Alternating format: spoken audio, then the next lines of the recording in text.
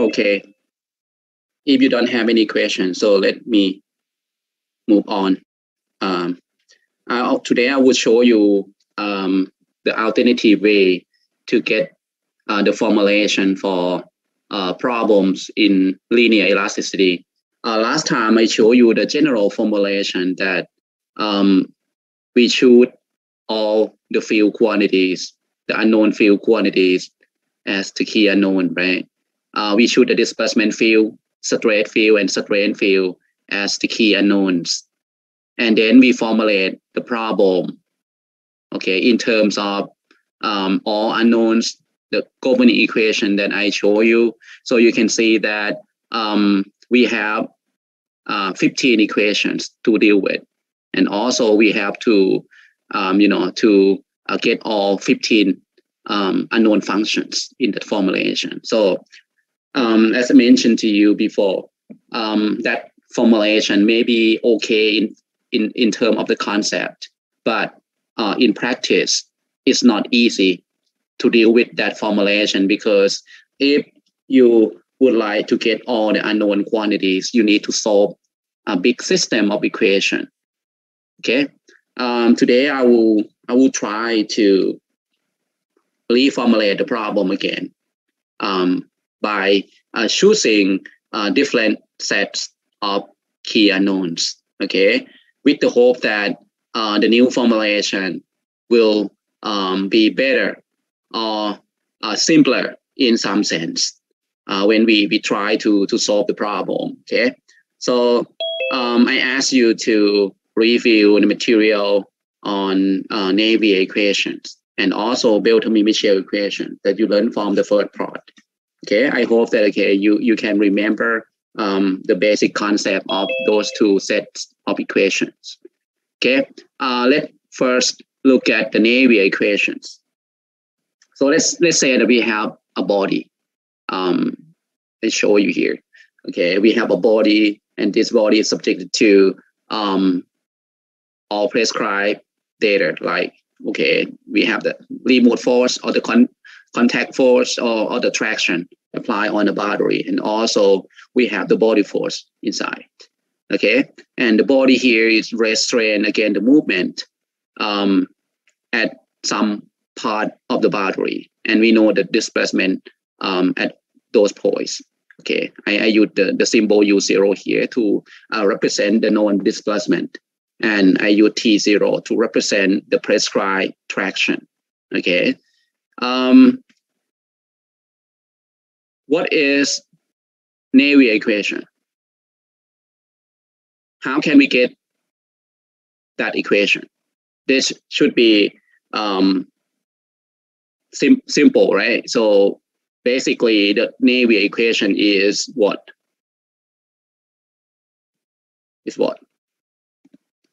It's simply the equilibrium in terms of the displacement, right? The original equilibrium equation is expressed in terms of stress, right? So equilibrium condition is simply the condition that ensure the conservation of linear momentum, right? So we finally come up with the equation sigma ij, comma j plus bi equal to 0. So that's what we call equilibrium equations. But here we try to reformulate that equation again and try to express in terms of the displacement field. Okay. How can we get that? So we start with the field equations. Okay, if you remember, we have equilibrium equation, right? This is the original form of equilibrium equation. And we have strain displacement relationship. For the linearized case, so strain is related to the displacement field via the linear relation like this. Okay, and we have strain relationship. This is for general linear material. So CIJKL here can be specialized to several cases. For example, if we have monoclinic material, we have autotropic material, we have cubic material, or transverse isotropic material, or even for the simplest case, for the isotropic material. So CIJKL here can be specialized to those kind of cases, and the number of independent constant can be reduced depending on the symmetry of the material that we have here. Okay, so here I just simply express stress relationship in a general way. Okay, with we realize that this one depending on the material that we focus on for this particular case. Okay, to get equation 1 in terms of the displacement field. So what we can do here, we just simply start by plugging in epsilon ij into epsilon ij in terms of the displacement field into stress relationship. Okay, I plug in epsilon ij from equation 2 into equation 3. So okay, what I have is like this. Okay, so this is very simple. I just simply change the index ij to KNL. So now you can get sigma ij in terms of the displacement field like this. And then we can simplify the term a bit here by simply, we just simply expand the term that we have here. Okay, so this is just simply the expansion of the term that we have using the property that in this basic mathematics. And then if we look at if we look at this product or the linear combination here, we can see that we have K and L are dummy indices, right? So you learn from the first part, right? We can change the name of the dummy indices without changing the meaning of the term, right? Because dummy indices just simply imply what? Summation, right? Summation over the range of the index. Okay, so here we have K and L are dummy indices, right? So now I can change the name. Let's say that I change K to L and L to K. That will not change any meaning of that term. That's simply the property of dummy indices. So I do in that way. So the first term, I keep the first term the same. But the second term, I just simply change the name of the dummy indices. I switch the name. I change K to L and L to K. And you know that we have the summation over those two indices. So changing or switching the name will not change the meaning of the term. Is that clear to you? Now I recognize that CIJLK can be changed to CIJKL. You know that CIJKL have the symmetric property. If you remember, we can switch the first two indices and the last two as well. And also we can switch the two pair. So that's the property that we know for CIJKL. And for this case, I will switch the indices, the last two indices. Okay, so this becomes this, right? So I write down the second term again. Instead of having CIJLK, we have CIJKL. Okay, so I just simply employ the symmetry of this fourth order tensor. Okay, now when you look at the first and the second term, they are identical, right? So now I can combine them like this. Okay, so you can see that the expression that we got here is quite simpler, than the one that we have here, right? So we just simply use the symmetry of CIJKL. So now we can simplify the term that we got here, and like this. So now we got what we want, right? We get what?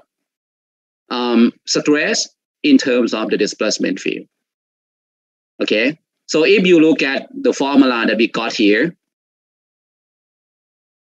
you can see that we don't need to compute strain directly if we want to get stress, if you know the displacement field.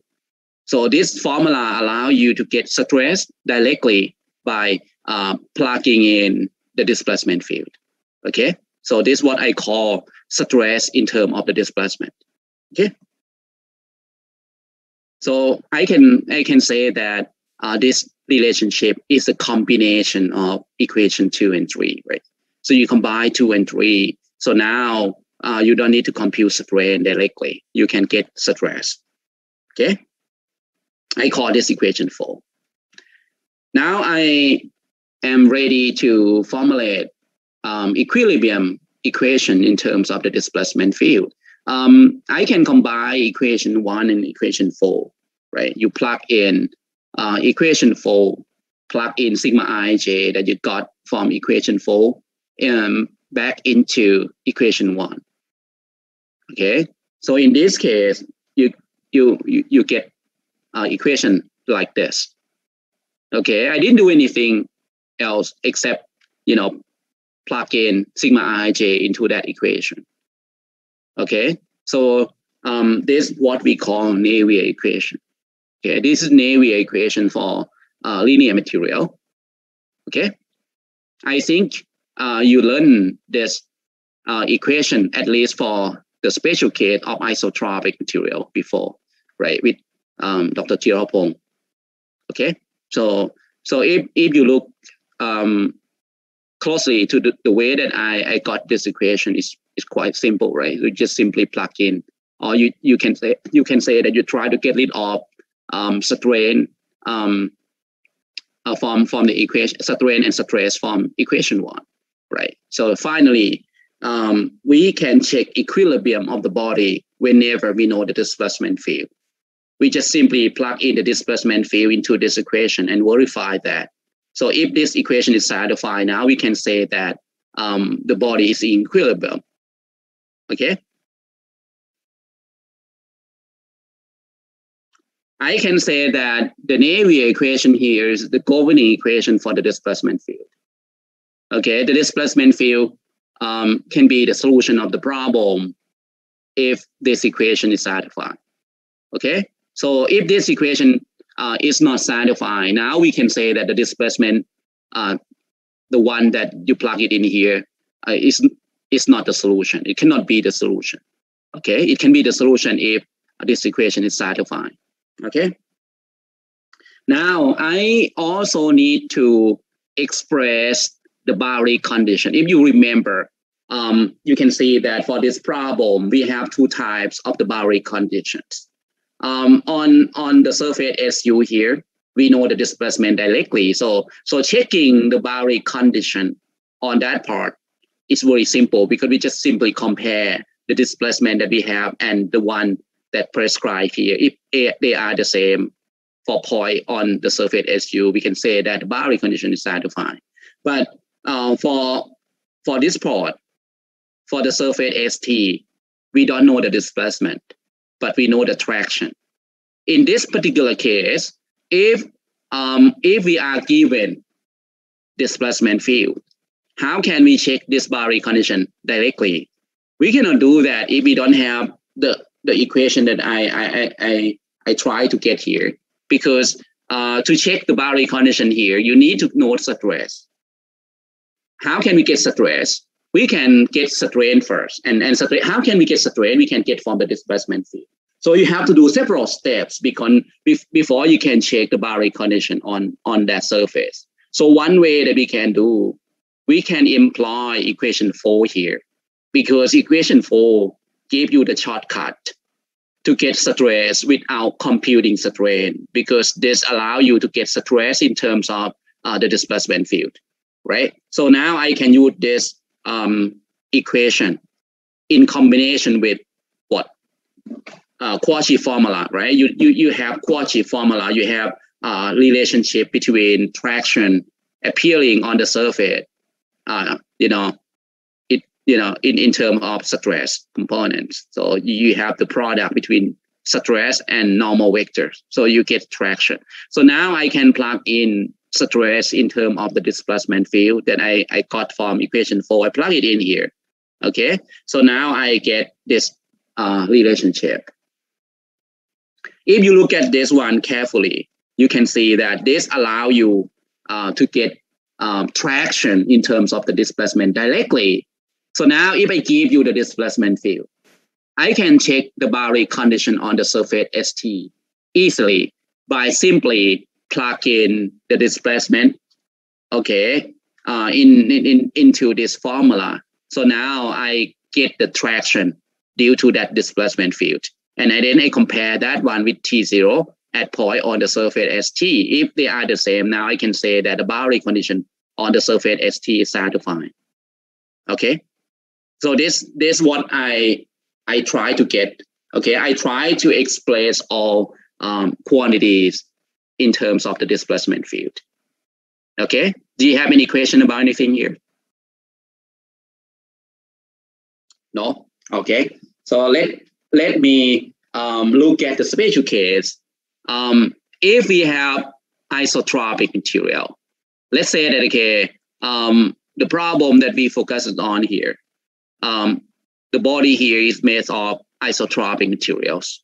So in that case, CIJKL that we deal with has very special form, right? Because for isotropic materials, we have only two independent material constants. So let's say that, okay, we express CIJKL for that special class of material in this form. You should be familiar with this, right? Chan Thirapong, I think he mentioned about this formula for the special case, right? So this is the fourth order tensor for isotropic case. And mu and lambda here are simply Lamé constant, okay? You can plug this thing in this equation because the one that I have here this is a general stress relationship for a linear material. I plug this thing in here. Now I get this relationship. Okay, I get stress in terms of strain for the isotropic case. Be careful about the formula here. Okay, this one apply only for isotropic case. You can see that the equation that we got here simply involves two constants, mu and lambda. You cannot apply this equation to an isotropic material. Okay, but this one is more general. Okay, this equation apply for any class of linear material. Okay, any kind of anisotropic materials can be, we can use this equation. Okay, or I can say that this one is simply the special case of that one. Okay, now we can also get stress in terms of the displacement field for this special case. So I just simply use the special formula for CIJKL. So now I can get sigma ij in terms of the displacement field as well. This relationship is not different from equation 4 that I showed you before. It's the same. The only difference is we change CIJKL into the case of isotropic material. Okay. Also, for the traction, I can also express traction in terms of the displacement field. I just simply multiply sigma ij here by nj. Now I can get traction in terms of the displacement field like that. I can say that whenever I know the displacement, I can generate the traction using this formula. Okay. Now the Navier equation for this special case take this particular form. Okay, I plug in again CIJKL in terms of Lamé constant. So now I get Navier equation for this special case like this. Okay, so the comma that I use here simply represents what? Derivative with respect to the coordinate.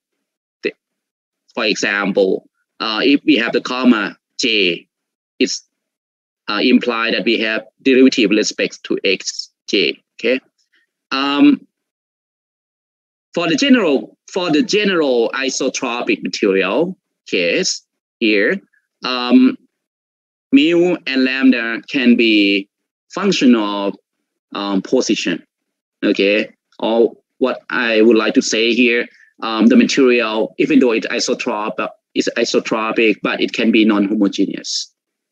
Okay, you have to be able to distinguish between isotropic and homogeneous. Okay, isotropic imply the direction independent, but homogeneous imply the spatial independent. Okay, so if we have a homogeneous material, now we can say that mu and lambda are constant. Okay, if mu and lambda are constant, now you can pull them out of the derivative here. So I don't need to take derivative of mu and lambda. So I can take it out from the parentheses here, right? So finally we get the spatial form for the isotropic case with homogeneous material. Okay, so if we have homogeneous isotropic material, Névier equation can be simplified to the one that I got here. Okay, the last one here. Okay. Up to this point, do you have any question about anything?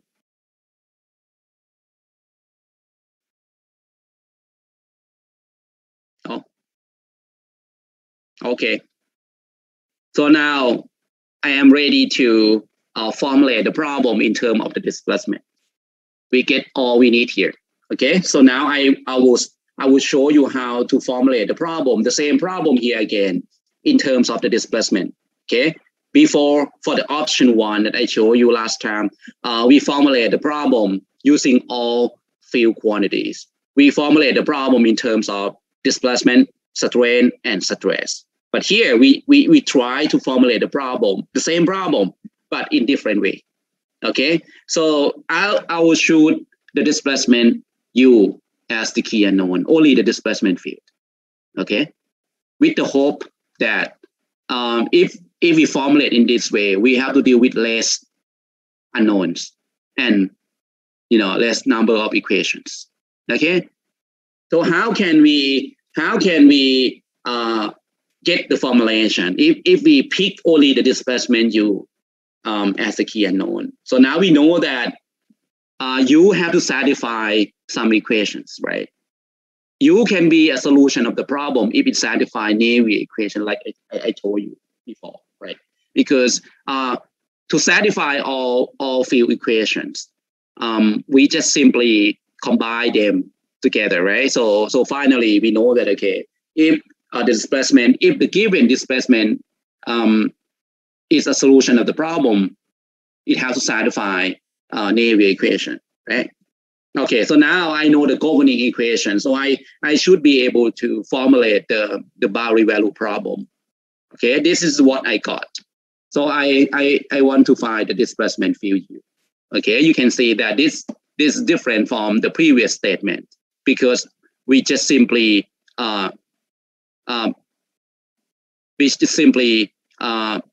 determine the displacement U, right? Okay, this is the only unknown that we have here for this formulation. So I don't care about strain and stress at this point. Okay, so U is the key unknown for for this problem. Okay, and we need to get the governing equation. Like I told you, the displacement have to satisfy Névier equation, right? So I need to get the displacement U that satisfy that equation. Okay, this have to be satisfied for every point X inside the body, right? Okay. And also, we have to satisfy boundary conditions. We have two parts of the boundary condition. We have to satisfy both. Okay. So the displacement have to satisfy the essential boundary condition. This is very easy to check because we just simply compare U and U0. So we need to make sure that U and U0 are the same. for every point X on the surface SU. Okay. How about the surface ST? How can we check that condition? We need to make sure that condition is satisfied at every point X on the surface ST. And we know before, okay, on that surface, the traction have to be equal to T0. The traction that generated by stress have to be identical to T0. But stress is not the key unknown for this formulation because we pick only the displacement as the key unknown. So if someone just simply express this boundary condition like this, that is not appropriate because stress doesn't appear as the key unknown for this problem. You know what I mean, right? So for the option one, I simply express the boundary condition like this because stress is one of the key unknown, right? But in this case, we have only the displacement field as a key unknown, right? So expressing traction boundary condition in this way is not appropriate, okay? I need to, I need to express this one in terms of the displacement field. Okay, so I did that for you already. If you go back to look at the previous slide, okay, we have the expression of sigma ij in terms of the displacement field. So I can do that, replace sigma ij in terms of the displacement field. Now I can get the boundary condition here in terms of the displacement field. So this is what we got. Okay, I satisfy the traction boundary condition like this. Okay, or we need to put or express the traction boundary condition or the natural boundary condition in terms of the displacement field. So this is what I use. Okay, if you go back and take a look, this is what I call traction in terms of the displacement field. So now you understand why I have to get that formula before we formulate the problem, formulate the boundary value problem here. Okay, so this is the final form of the boundary value problem in terms of the displacement field. You can see that the Govini equation that we have to deal with, and also the boundary condition, all of them are expressed in terms of the displacement alone, right? Okay, we're done here. And if you take a look at the information that we have for this case, what I emphasize here by the dash box just simply indicate the data, the prescribed data of the problem. Okay, we have to be very specific to the problem. For example, this formulation is complete whenever you tell people all the data that I emphasize here. So that's the known data of the problem of interest. Okay, you need to know B, what B is. Okay, you need to know omega and the surface SU and ST. You need to know the prescribed displacement U0. You need to know you need to know the traction T0. You need to know the material property CIJKL. Those kind of data, okay, have to be specific to the problem of interest. Okay. Now, if you take a look at the final formulation that we got here, so you can see that there are only three unknown functions, right? We have only the displacement appear in the formulation. So we have three components for the 3D case, right? For the general three-dimensional problem. So we have U1, U2, and U3 are the key unknowns. So each component, we can think about them as, one function, right? Each component is one function, one function, right? So we have three unknown functions. So or I can say that we deal only with 3 unknowns instead of 15 unknown. That's what we have to do for the option 1. Okay. If you count the number of equations that we have to deal with here, Okay, the governing equation is what I emphasize here, right? So if you investigate this equation carefully, you can see that the first term you have several indices, but the only one that is free index, right? And I here is the free index. The rest just simply the dummy indices, right? So we have only one free index.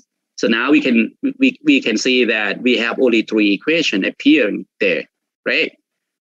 So we have to deal with three equations instead of 15 equation like the previous case. Okay, and the equation that we have to deal with here is second order linear partial differential equations. It's second order because you can see that it involves two derivatives here, right? You have the derivative inside here and you have one more here. Okay, so if you go back and look at option one, in that case, the partial differential equation that we have to deal with is simply third order. We have only third derivative in each equation, right? But here is a little bit different. We have second order partial differential equations. So I can say that the equation look a little bit more complicated for this particular case, but we have much less number of equations to deal with. Okay, we have only 3 instead of 15 as before. Okay. Now you may have question like, okay, if you take displacement as a key unknown, how about the remaining field quantities? Strain is also unknown.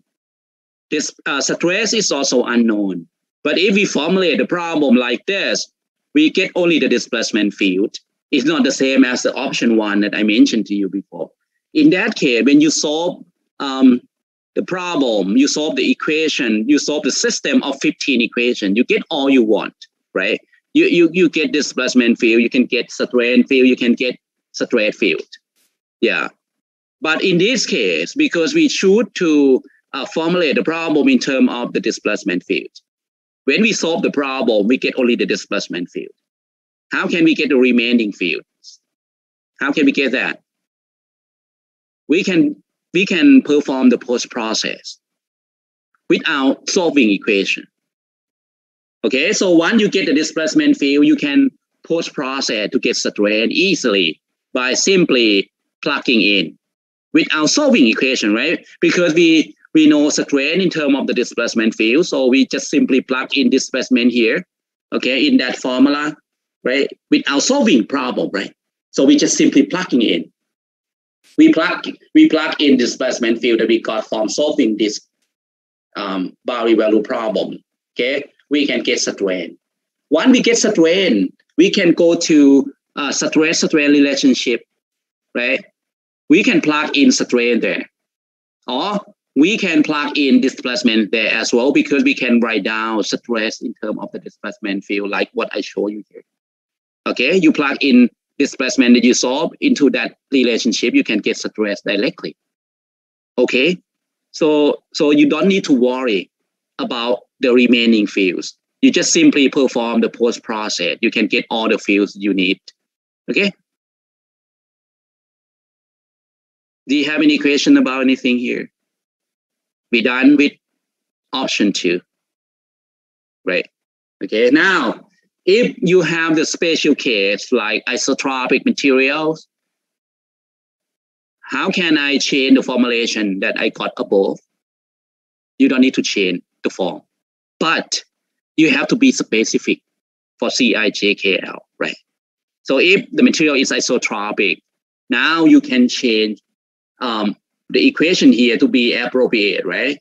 You can change this to the 1 for the isotropic case. I gave you that Navy equation, right? For the special case, you can go back and look at the previous slide.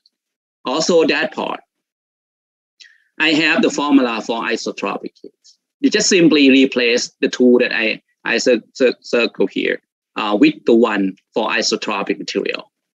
Okay? We done here? Now we have 2 types of the formulation. One with all unknowns. We took all unknowns as the key unknowns, right? And the one here, we just choose the displacement field. Is there any way else that we can get the formulation different from what we have here? I will show you one more formulation. Okay. If I don't like displacement field, I would like to choose something else like stress. Let's say what happened if I choose stress as the key unknown? How can I formulate the problem? How can I get the governing equation, okay, for stress field? Okay, let's take a look. To formulate that problem with stress as the key unknown, I need to, develop the Beltrami-Michel equation first. Okay, you should be familiar with this equation, right? I think Dr. Thirapong mentioned about this equation somehow in the first part, right? Is that right? Can anyone here tell me? Okay, he talked about Beltrami-Michel equation, right? Is that right? Beltrami-Michel equation that I mentioned here is a little bit different from the compatibility, the original compatibility conditions. Beltrami-Michel equation is some kind of compatibility condition, but expressed in different way. Okay, I am not sure that Ajahn Thirapong covered this in class or not, but I will try to review this for you. Okay. Okay. We look at the same problem again. Now, I think you should be familiar with the compatibility condition, right? Can anyone here tell me what compatibility conditions are? Why do we need that? What are they? And why do we need them? Can anyone here tell me? When do we need these equations? Okay. So if you learn from the first part, okay, let me show you this simple relationship first. Okay, let me write this thing down. You have strain in terms of the displacement field.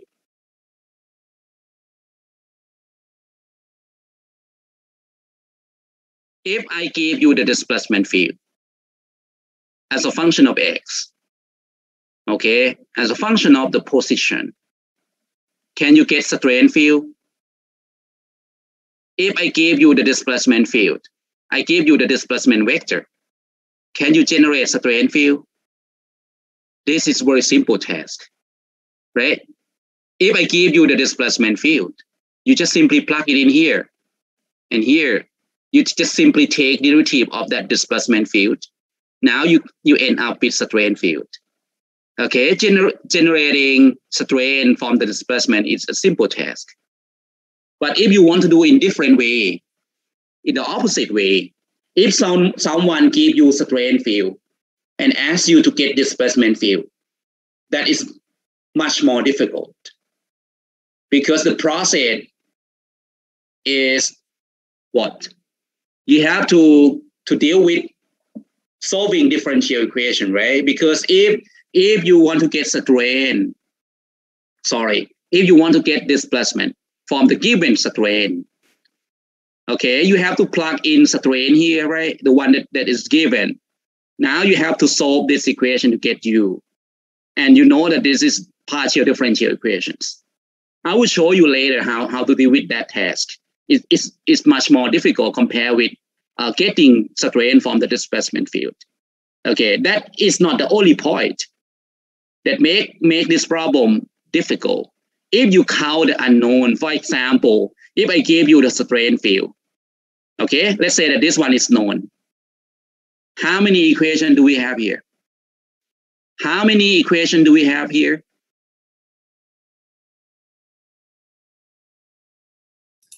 ชิดอาจารย์ชิด ติ๊กว่า Okay. Everyone's everyone see that, right?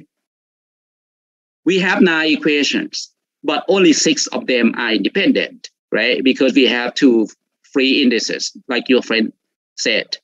We have only 6 independent. I should say that, okay, we have 6 independent equations.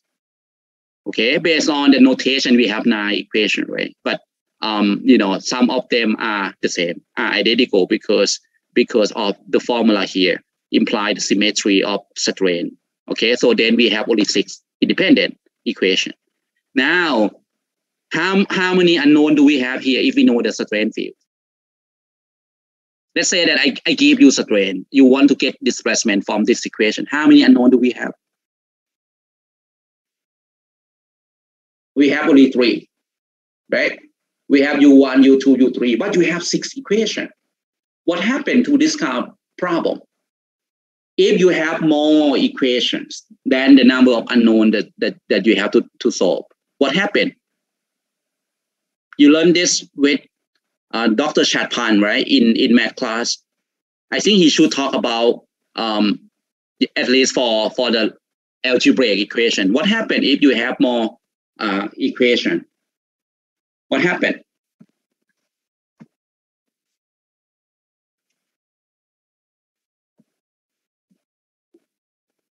Can you tell me?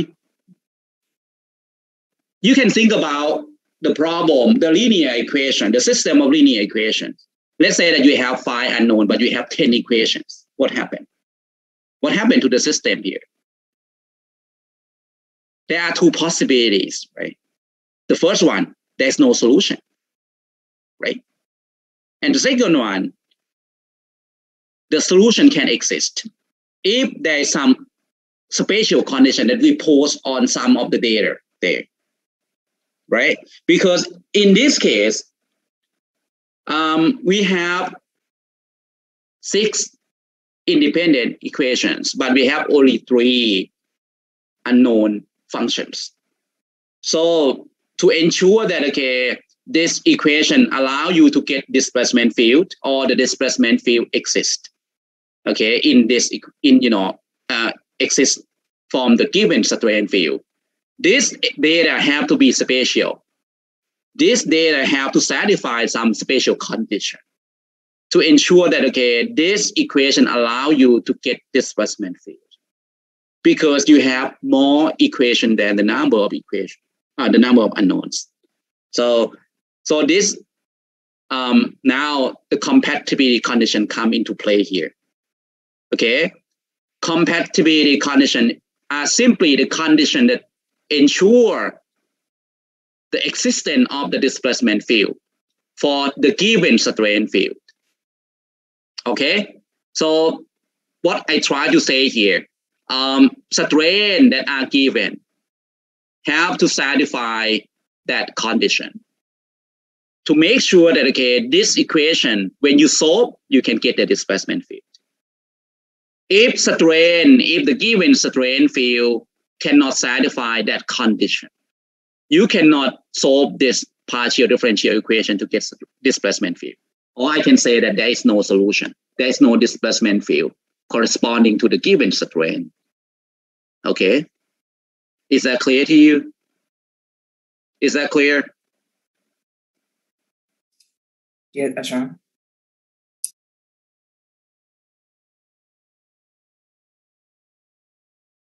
Okay. Now we can formulate the compatibility conditions, right? Based on the thing that we need here. We need to make sure that strain is, strain satisfies some additional condition to ensure the existence of the displacement field.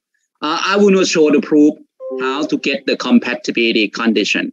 Okay, I am not sure that Dr. Tirapong also showed you this in the class before, how to get the compatibility conditions. But it's quite complicated mathematically.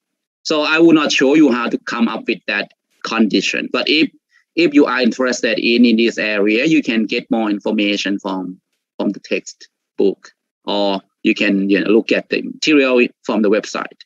I think it should be available somewhere. Okay, this is not the new stuff, so you can always get that from reference. Okay, I will show you the general form of strain compatibility conditions. I add the term strain here because this is the original compatibility condition we express in terms of strain, because we want to make sure that the given strain field ensure the existence of the displacement. Okay, so strain have to satisfy this condition. This is what we call the compatibility condition. So the original version of the condition are expressed in terms of strain, or is a condition that the strain have to satisfy. How many equations do we have here? If you take a look at the index, all the indices that we have in this equation, so you have four free indices. So this gives you 81 equation, right? We have 81 equation, but only 6 of them are independent. Okay, it's quite a bit difficult to show that why only 6 are independent. I am not sure that Dr. Thiraphong show you about this.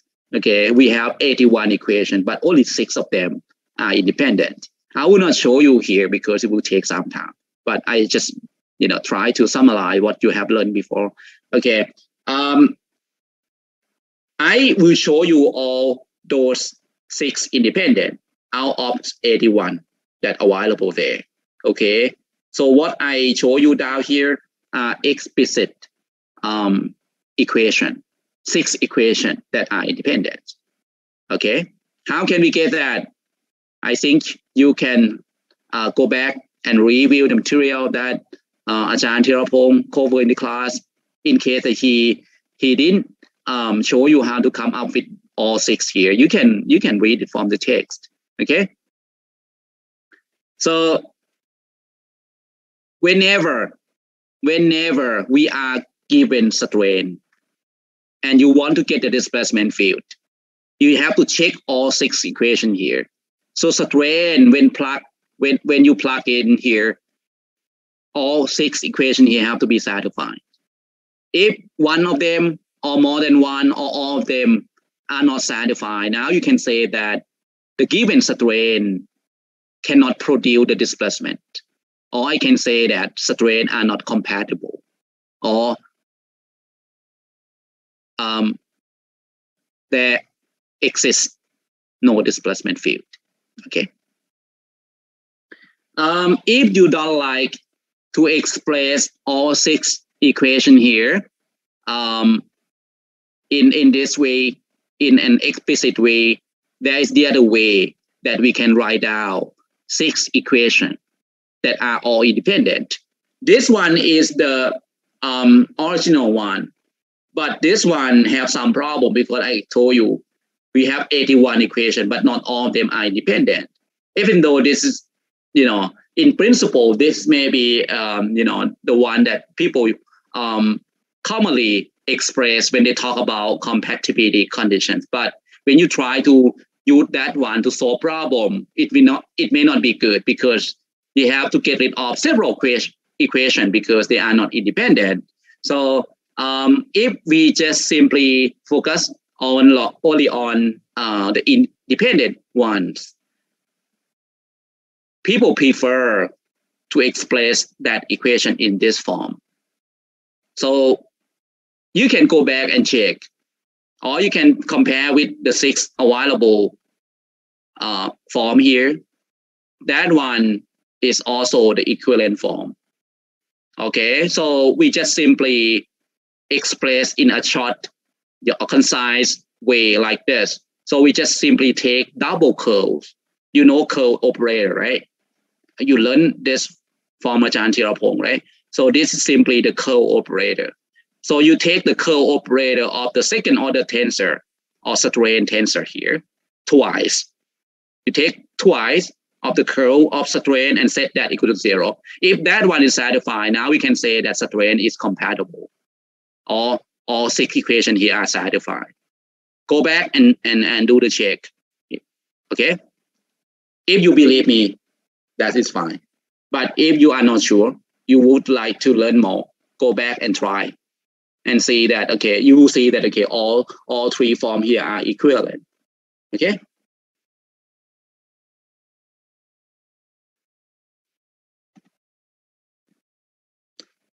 Okay, so if the given strain field satisfy equation star or the equation below here because they are all equivalent. So let's say that, okay, equation star is satisfied for the given strain. Now you don't need to worry about the existence of the displacement field. Now, once you know that the displacement exists, how can we get that? Now you can go back to this relationship. For the given strain, so term on the left-hand side here is known, right? Okay, that one is known. Okay, so now when you plug this thing in here and you found that this equation is satisfied. So now the given strain here is incompatible. That implies what? It implies that, okay, this equation has a solution. So now you can solve this partial differential equation to get you. Okay, how to get that? I will show you later. Okay, you have to integrate this equation or solve partial differential equation to get you. But you don't need to worry about that. The case that, okay, the solution doesn't exist because strain satisfied star imply that, okay, this equation contains the solutions. Okay, the rest is simply how to get the solution, right? That is somehow a difficult job. But anyway, you have to be able to do that. I will show you in the next lecture or in next 2 lecture, okay, how to solve for displacement field when we know strain. Okay, so this is the way that we check the given strain field. Okay, we know the way how to confirm the existence of the displacement field for the given strain. Okay, now what happens if we don't know strain at the beginning? We know stress. Okay, let's say that you are given strain field. How can we be sure? How can we be sure that the given strain field also produce displacement field? How can we ensure that? Okay, if I give you strain, you can check compatibility in terms of strain, the equation star that I mentioned before. You can just simply plug in strain there. So if that equation is satisfied, now you know that strain is compatible and the displacement exists. Now, if I want to know that, okay, I give you stress, not strain, how can we ensure that the displacement exists? This should be simple, right? Because you know that stress can generate strain using the formula here. I can convert stress to strain using strain relationship whenever you know the elastic compliance, the material, right? So I give you the linear material, so I know the 4th order tensor S, and that is the elastic compliance. So whenever we know the elastic compliance, we can convert stress into strain, right? Is that right? Once we know strain, we can check compatibility condition easily, right? Because we just simply plug in strain here back into equation star. If equation star is satisfied, now I can say that strain here is compatible, or I can conclude that the given strain here produce strain compatible and ensure the existence of the displacement field. Okay? You know what I mean, right? But if you do in this way, you cannot avoid using this relationship to get strain, right? If you want to confirm the existence of the displacement field using this process, you need to use this relationship to generate strain, because the compatibility is expressed in terms of strain. Okay.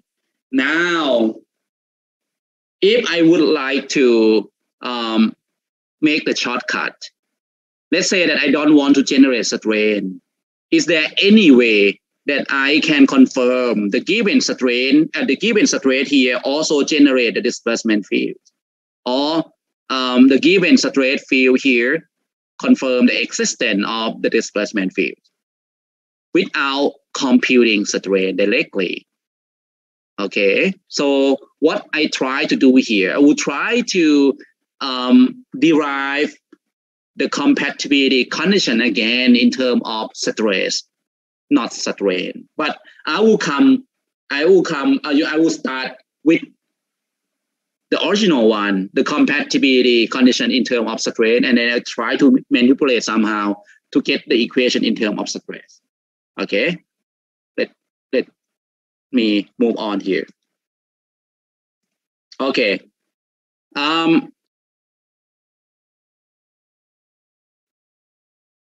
We know that strain can generate displacement if it satisfies strain compatibility condition, right? So then, if I would like to ensure that the given strain also generate the compatible strain field, so I can plug in, because strain have to satisfy compatibility condition in terms of strain. I can plug strain into that equation. Okay, I can plug in strain component in terms of stress using this relationship. I plug this thing in equation star, for example. Okay, I will get the equation like this.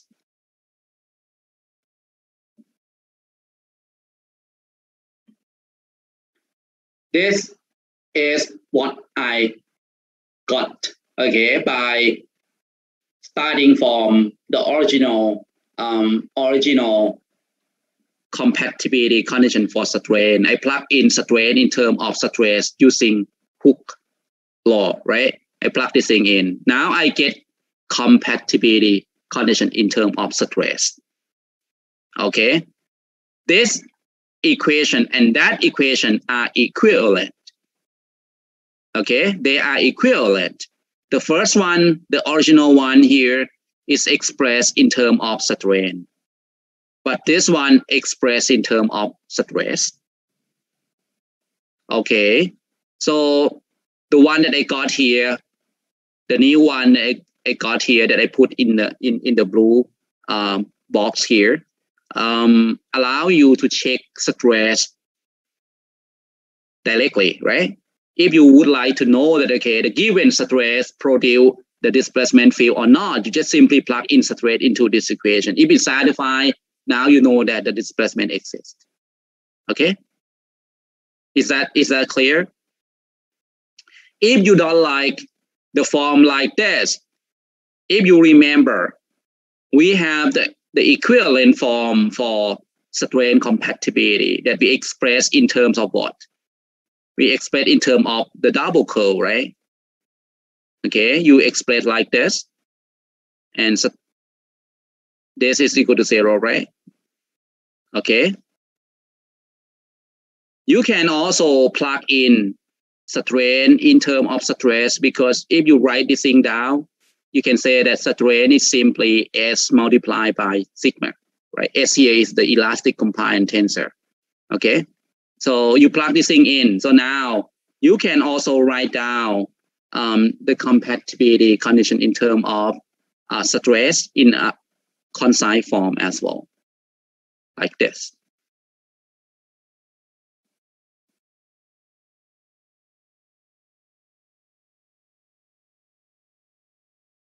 Okay, this is equation that equivalent to the one provided in the blue box here. You can also write down the compatibility condition in terms of stress like this. Okay. Okay. Do you have any question about anything here? This condition, or the one that I just gave in terms of the curve here, that one or this one allow you to check the given stress. Okay, that that confirm the existence of the displacement field.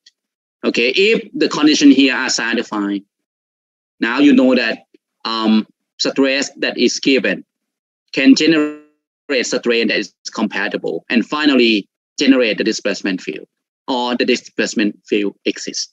You can say in that this equation is not satisfied. So now you cannot generate displacement field. Okay, so if you think about this, if stress satisfy the compatibility condition, now I can generate all fields, right? Because I can start with stress. I check this condition. If this condition is satisfied, now I can start to generate strain. I can start to generate displacement field. So generate strain from stress, I use stress-strain relationship. Generate displacement field from strain, I use strain displacement relationship.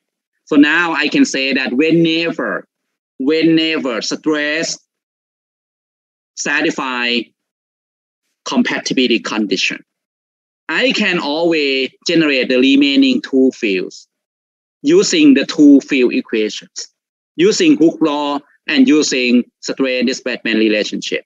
Or I can say that all three fields that I have here already satisfy two equations, right? Because I generate strain based on this relationship, it satisfies Hooke's law. I generate displacement based on strain displacement relationship, so it satisfies that equation automatically.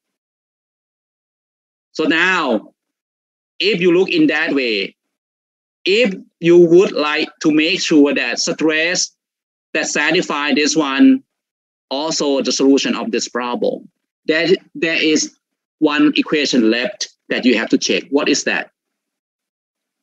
Can anyone tell me? I gave you stress here, and you check this one. If this one is satisfied, now you are sure that you can generate this one that can be used to get displacement field. Okay, so now whenever stress satisfy that one, you can have all field here, and two equations are satisfied already, right? One of them is this one, and the second one is strain displacement relationship, because you use them to generate the remaining two fields, right?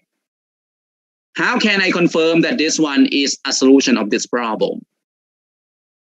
There is one equation that I have to check. What is that? Stress satisfy this equation is not enough. Stress satisfy this equation just confirm that displacement exists, and this relationship and that relationship can be satisfied. But there is one equation left that you haven't checked. What is that? Equilibrium equation. Yes, equilibrium equation. We need to check equilibrium equation because stress have to satisfy equilibrium equation as well. Because if you remember, we have three basic field equations, right? We have equilibrium equation, we have stress-strain relationship, we have strain displacement relationship. Now, if you generate strain and displacement from the two relationship here, now you can say that the two equations are satisfied automatically via the generation of strain and displacement field. Okay, but we haven't checked equilibrium for stress. Okay, so that's why we need equilibrium as well. Okay.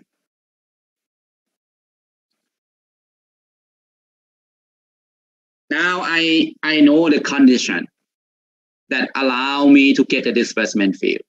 This is the condition that apply for any kind of materials, right? Because I express this in a general form in terms of straight field. In terms of elastic compliance. Okay. So what I show here is the elastic compliance. This is applied for any class of linear material. What happens if the material is isotropic? Can we simplify the equation that we got here? We can simplify that. Okay.